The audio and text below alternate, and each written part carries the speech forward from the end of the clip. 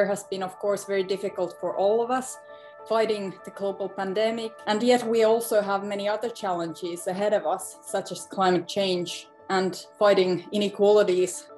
We have had a hybrid strategy towards the pandemic and towards our epidemic in Finland.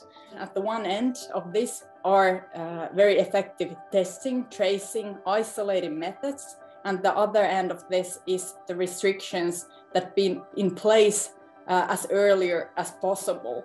But the main problem that we have is that we don't have a common European strategy when it comes to traveling, when it comes to testing, when it comes to make sure that the virus don't spread from nation to nation.